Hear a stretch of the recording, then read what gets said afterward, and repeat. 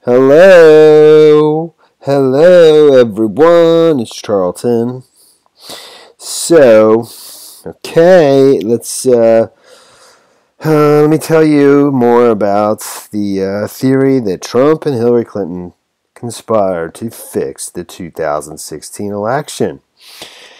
And, this is what I believe. And obviously, if you don't want to believe it, because, your Trump is your master, then whatever. I can't help that. It's not my problem.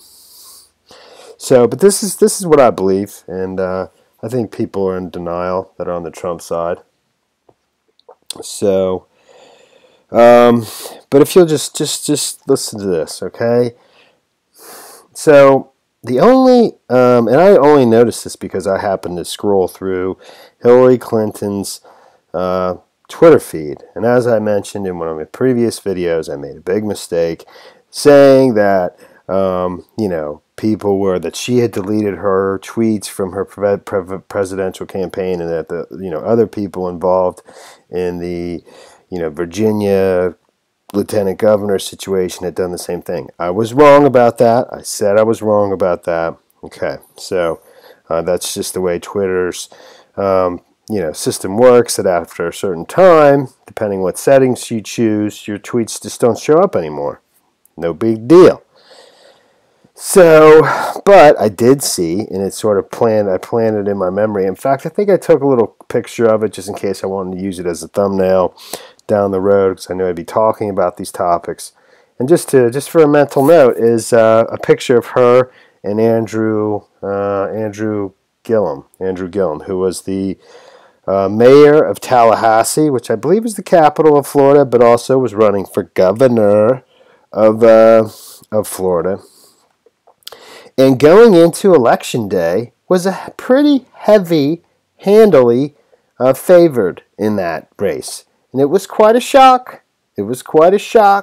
Very similar to the 2016 election in general, that somehow, out of nowhere, once again, the polls were wrong, and Ron DeSantis ended up winning pretty nicely, and so did the governor, the former governor, Rick Scott, against Bill Nelson for the Senate seat. So, but for the time being, I'm just focusing on the governor's race. But it's just crazy, okay? Hillary didn't go anywhere else during the 2018. She tweeted a bunch of tweets, tweeting articles about the election saying support secretaries of state and state legislatures and all these things, all these warm things. But she didn't go anywhere else. The only place she went was Florida. The one state that the Democrats basically were winning handily in the polls, and somehow, miraculously, the only state she goes to ends up turning out the opposite of what the polls were. Just like the presidential election. Obviously, these things are not proof, but I just don't, if you don't see these things, I just don't know what to tell you, man. It's just so obvious to me. Why did she even go to Florida? Why was she in Florida campaigning there and nowhere else? There were other states that were that were close races. And actually, this one wasn't even close. Believe me, I'm telling you, I follow politics so closely.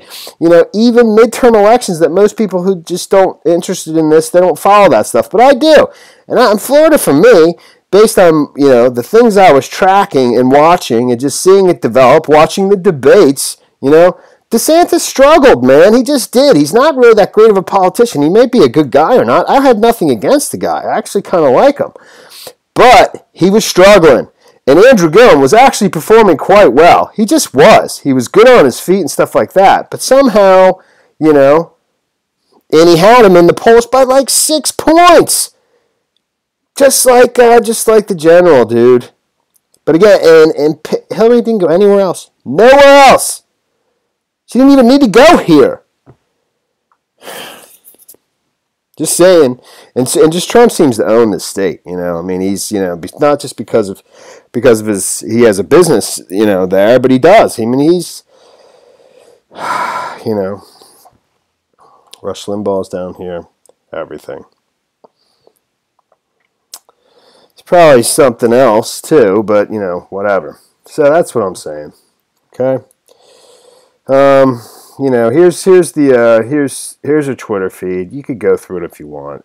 She didn't go anywhere else but Florida. It's the only place. And actually, this is an article announcing it. You know, that she would be coming there. He announced it, Andrew Gillum, and that was proud to have her, and he put it in one of his press releases. You know, it's funny too that I didn't. You know, it was here, and I looked for the reason I looked for this is because, you know, I don't think anyone knew she was going there. You know, but this was out there because on her Twitter feed, it's nowhere to be seen. You know, until the bomber. Remember the bomber, the guy who was the sending fake bombs to all these people, send them to Hillary and Bill. You know, but one of the bombs that got to her on the 24th got to her home, and Bill was there. Bill was there, but she wasn't. She was here. She was in Florida. And that made news. And so they tracked him, you know, because they were in the news that day. They were like, well, the Clintons home, whatever, were they home? But Bill was, or he was, you know, in the area where they live, wherever that is, Chappaqua. But she wasn't. She was here. So, and then it became known that she was here. Even though, like I said, because in her Twitter feed, it's not anywhere. But all of a sudden, after that date, it seemed like she started posting a lot about the midterm elections.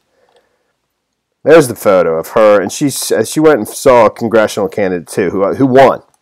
And obviously, Andrew Gillum lost. So, and the congresswoman won. I forget her name. But the key, the important seat, the seat Trump wants, both is the Senate seat that can keep control in the Senate and the governor's seat, which you know is critical for 2020. But just so happens, you know, the one election where the Republicans are down by, you know, 3, 4, 5 points going into Election Day, miraculously, it flips in the other direction, and the Republican wins in the only state that Hillary visits. You know? So, but I don't know. You know what? I don't know.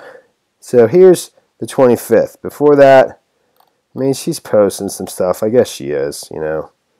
Yeah, she's posting info, but nothing about, you know. Then she posts where she was. Everyone knew she was there. She was, you know, it was out in public, so it wasn't like a hidden thing. Just saying the bomber happened that day. You know, that's where this story is here. Just pretty weird, man. It's pretty weird if you ask me. And I continue to believe that Trump and Hillary fixed the 2016 election. And she lost it on purpose. And, you know, you'll have to surmise what their reasons are. They obviously can't be good. And they're probably financial in nature, but in my opinion, they're probably even worse. And that's the story there, man. Dude, it's so ridiculous, man. The hack is ridiculous. Why do they hack? They hack the DNC. They hack the DNC. And John Podesta's email, which is separate from the DNC, happened to get hacked too. Somebody who's at pretty much the very tippy-top, highest level of our sort of, you know, so-called society. And I'm not saying he's better than you or me. I'm just saying he's at the, I mean, he's been through several presidential elections. He was part of Obama's team. I think he's the reason Hillary probably ended up being Secretary of State. It wouldn't surprise me in the least if he's the one who talked Obama into keeping her on just because, you know, it's beneficial to just sort of, you know, play nice and do that and stuff, you know. But the DNC gets hacked, you know. First, it doesn't even get exposed that it's hacked until she's already secured the election. They don't even start talking bad about Hillary and Bernie until she's secured the nomination. Literally, they're not even saying bad things about him. Well, they don't even need to anymore. She's already won. But they're just like, oh, you know, we should do this and we should do this after she's already secured it. So that, you know, and then they're like, hey, WikiLeaks, look right here.